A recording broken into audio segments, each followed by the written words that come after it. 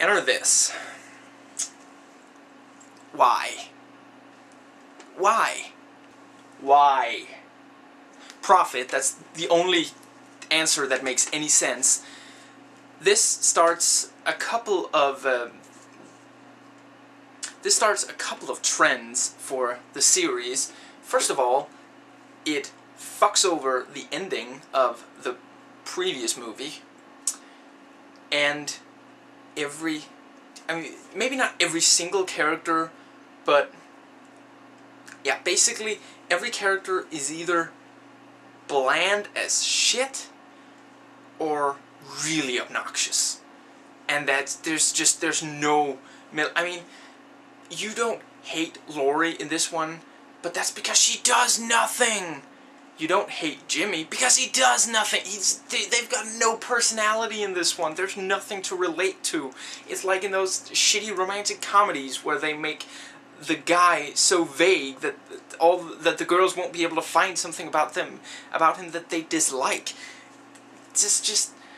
And every other character is just obnoxious, and you want them to die, and you're just sitting there hoping that Michael will, destroy them.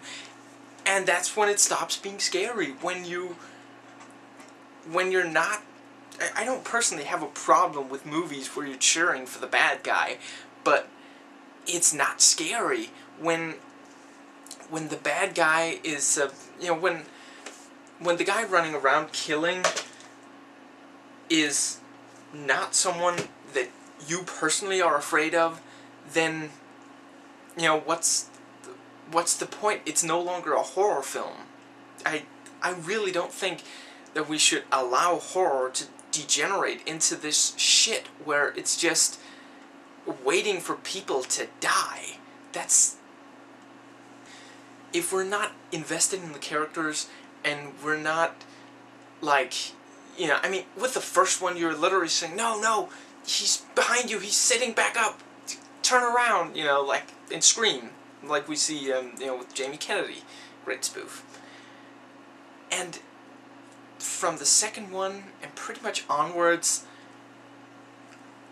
you want these people to die. You don't give a shit, because they're just not at all likable. I mean, even that black nurse, even when she's supposed to be, sounding like she gives a shit about Lori, she just comes off bitchy and irritating, and it's not like you get the sense of, oh, she's had a rough day, she's tired, she wants to go home, she has a tough job. No, she just comes off as a bitch, and the second one is also where they actually do, on a regular basis, assign a straight POV shot to Michael Myers. That is wrong, because, that means that you know exactly where he is, exactly what he's looking at, exactly where he's moving toward. It's scary when you don't know where he is, or when you've got, an inkling of he's gotta be there, or he must be, in the first one you see him stalking them gradually. In the second one, he's just... And also, the second one is the first place where he doesn't kill everyone that he can. Why?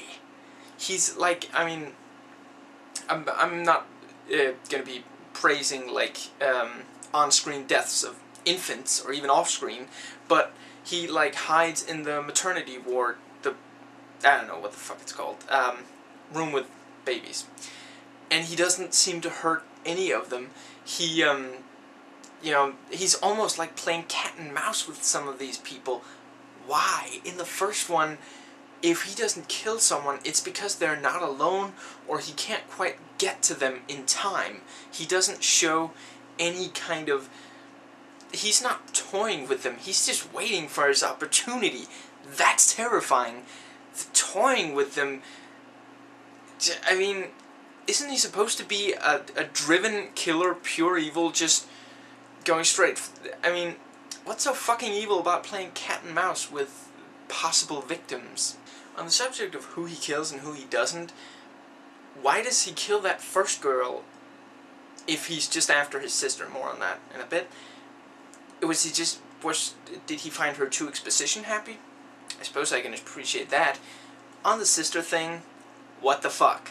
In the first one, he was just, you had no idea why he was killing. He was just killing. He was just evil. He was a force of fucking nature. The immovable object, the unstoppable force, and that was perfect. That was terrifying. That's why people wanted more, and they wanted an explanation, because it is terrifying, and you can't let it go. When you don't know, what you don't know terrifies you far more than what you can put a face on, or some kind of... The moment that you have it explained, it's kind of, oh yeah, it's just, you know... The sister, seriously... It was because the studios wanted Jamie Lee Curtis back, they wanted Laurie Strode back. John Carpenter tried to end it here by saying, okay, whatever, it's the sister, and it's just more of that same night, whatever, and he tried to kill him in the end. Too bad it didn't work out, but more on that. But seriously, he's a killer who kills his female siblings. Just think about it for just a second. Think about how fucking ridiculous it is. Some evil spirit possessed him to do murder on his female siblings. Yeah. That kind of takes a randomness out of it, doesn't it? In the first one, he was returning to the town where he grew up, and he just happens to see her through the fucking window because he's hiding out in the house. And that's it. The randomness, and that was perfect, because that made him terrifying.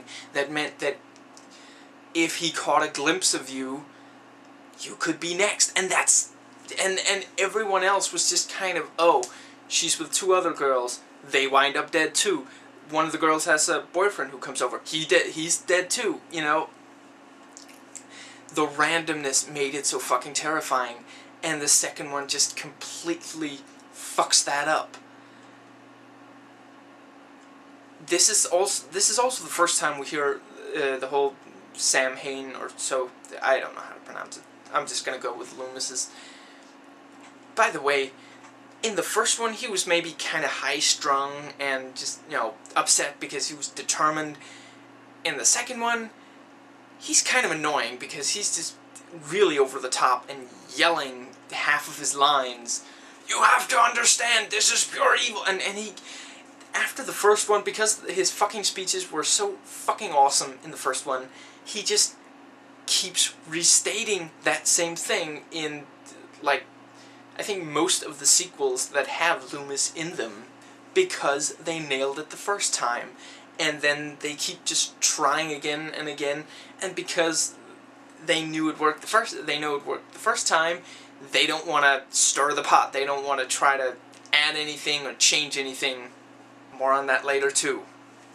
But yeah, Sam Hain, as scary as it is, as it potentially is, with the whole, you know, possession kind of thing, it takes away the mystery. It means that you can never... It means that you can no longer decide for yourself what it was. And that's the... I mean, what there is to the first... what I'd say John Carpenter for sure answers about Michael Myers is, it was not like environment. It was not because he was like somehow influenced by, you know, it wasn't he had a bad childhood, which I understand Rob Zombie tries to make it into. Stay the fuck away from the franchise, Rob. I personally don't agree with the concept of evil, but that's not for here. But that's perfect for Michael Myers. You don't need... The moment that there is an explanation, it becomes much less interesting, even if it is possession, demonic possession, whatever it was.